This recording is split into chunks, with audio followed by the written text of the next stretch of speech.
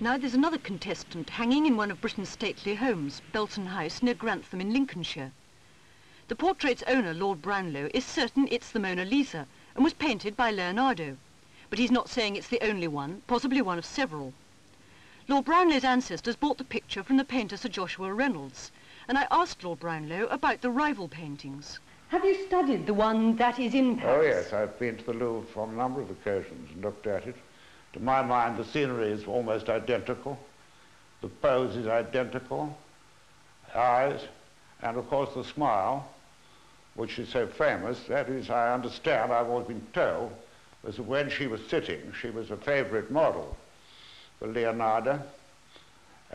He had music played for her all the time to keep her smiling, because she apparently was rather sulky by nature. You have some very beautiful pictures. Has this one always had pride of place in your family's collection? Always, yes. And as I say, when I was young, it was always carried to bed every night by 2 footmen and put in the strong room. I believe you were once asked by the French if they could borrow the picture. What happened then? Well, the French, it was about 10 years ago, they wrote me a letter, a typed letter, asking me to lend it to an exhibition in Paris. And I was abroad at the time, and I wasn't going to answer the letter personally. I scribbled a note on it saying, yes, all right, if they pay the freight and the insurance.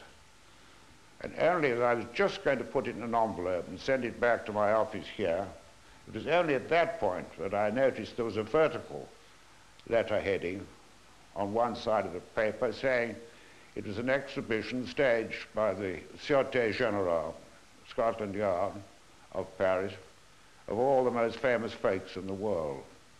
Then I tore up the letter. Over the years, why has there been so little publicity for your picture?